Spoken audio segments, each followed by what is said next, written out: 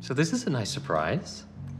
I'm usually the one that makes things awkward around here. Stephen is the older of the two Carrington children. He's a little different to the rest of the family, ideologically. I guess I'm the black sheep, looking to come home to greener pastures. He's grown up in that background, so he's very comfortable among that sort of wealth and opulence, but at the same time doesn't buy into it completely. Good to have you back home.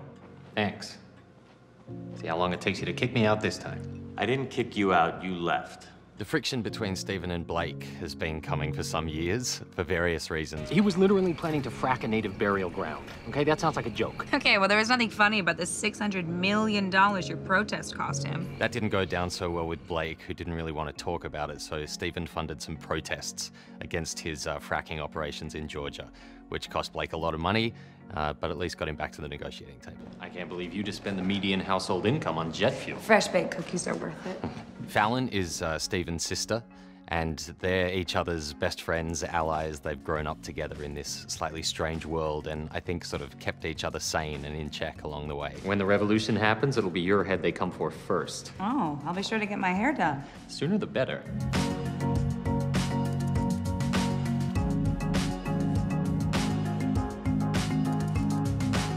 Thanks for watching. Click on this subscribe button to see more from Dynasty.